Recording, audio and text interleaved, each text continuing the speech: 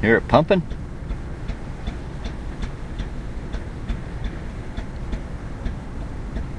Some people have it good.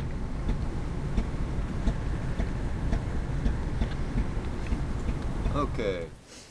Hello everybody. I hope this finds you well. I'm working on this bit here, and I'm gonna first want to say that I'm not a oil field expert. All of the stuff you were about to see is based on experience in oil field related industries and knowing a lot of people in the oil field, as well as studying much of the propaganda the oil industry puts out themselves. They make some pretty good animations. You got to go check some of them out about the subject of fracking. And there are quite a few videos out there about oil field work. You just have to search for them. But this right here is about the fracking that is going on in my area, down around south of here, down around a city called Cheyenne. There's a place called the Black Cattle National Forest, or National Grasslands. It's grassland. Wildlife area, and there's the Pack Saddle Wildlife Refuge there. All of it's being fracked as we speak. Now I'm torn about this issue because it is a large source of income and employment in this area. However, I see it as a form of rape to the earth to keep these machines running. And there are much better ways that the oil industry will not let us have. Most likely these are economic reasons. You decide. Let's get a conversation about it. So while you're watching this video, keep in mind that I did this animation myself just the last couple of days, playing with my paint programs. I'm not a high-paid animation artist with a high-running fancy computer program like the ones they use. So I hope you enjoy. Here you go. Said the other day in the chat, talking about fracking the Black Kettle National Grasslands. Take you to a satellite image here. Keep in mind this satellite image is almost a year old. Look how green it is there. It's almost a year old. Zoom down in here. There's a wellhead location. There's tanks. Going out here. These are all over the place now. But keep in mind this is a year ago. They've been drilling and fracking like crazy since. I believe you can check out the rig count somewhere. See if I can find that. Look here, all these little squares, these little patches out here, those are all wellheads where they drilled down into the shale. So they picked the zone because it's on top of that shale deposit.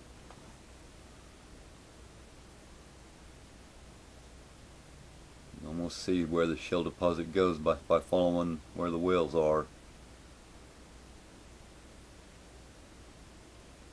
See, there's a lot out here that's not showing here now, that's there now.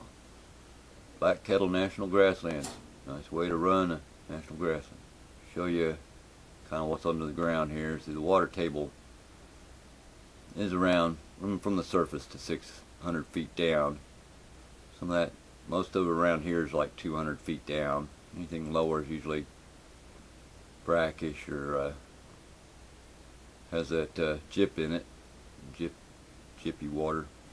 So now you go on down, you have these small cracks and fractures that you don't really see. They're small, tiny fractures in the bedrock and stuff. Well, that's where all the material gets down in here. That what they're looking for is a pool, the place where all this oil would pool.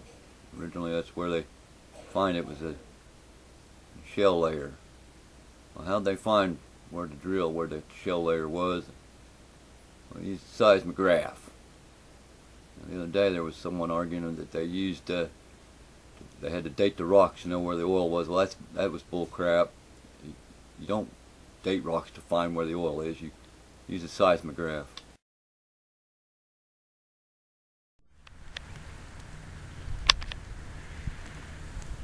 Well, there is a regular drilling well. So now let's take a little adventure underground with the drill bit. They drill down. They always go down below the water level, water table, and then they install special casing just to keep the that from getting into the water. And they go back down in smaller bits and drill deeper and deeper. And they do this several times, pull a bit up and run casing down. And they get down here to the bottom, down to that shell. Originally they tried to hit that oil. What they was looking for is that oil. Well, they hit that oil. That was the dangerous part. That's where the blowouts were. Used to, they just vent off the gas and burn it off. Now they trap it, but this is how they used to do it. They'd vent that gas off, and then they'd pump that oil out. And they sit there and they just have that pump machine going to pump that oil on out. Well, they got to a point where they weren't getting much out of that well, so they fill that up with some fluid, meant to soak it out of the rocks and get more pressure in there, and they pump all that out. And it gets a little bit more out. Well, now the well's not producing, but they think, well, this is how they used to do it. They drop a shot down there, usually nitroglycerin or something. It'd crack the rock around, then they'd pour more fluid in there and try to get that gas and oil out of that rock. That had bad side effects. They don't do that anymore because most of the wells would just cave in. They just simply lose the well. It'd plug up, so they just lose the well. But if it worked, they'd pour all that fluid back in, keep the pressure under the ground there right, and then they'd seal it up. And today they do it a little bit different. Now they got this thing called directional drilling, where they go down in the ground and turn. Go down in that shell layer and turn. They'll follow that shell layer with their line. Go on down in there, and then they'll run a special casing. After they pull that out, they'll run a special casing down in there in that shell layer. And they'll run a shot down there.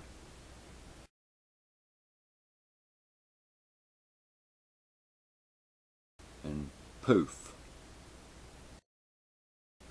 Fracture that rock in that shell. And they send the fluids in.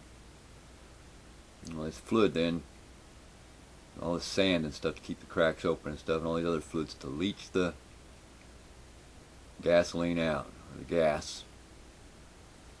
Now this is one of the things that they say is what they use protecting you, keeping it from leaking out and polluting the water and stuff. There's a double lining filled with concrete through the layers that would hit the water. They do this quite a ways down. Now then, to drill this well, they have to pump water into the wellhead, into the drill head. This helps to push the tailings back up the pipe. It gets rid of the tailings. Well, this goes on. You might have heard some oil guys talking about losing circulation. That's what they're talking about. If something plugs up, the water's not flowing.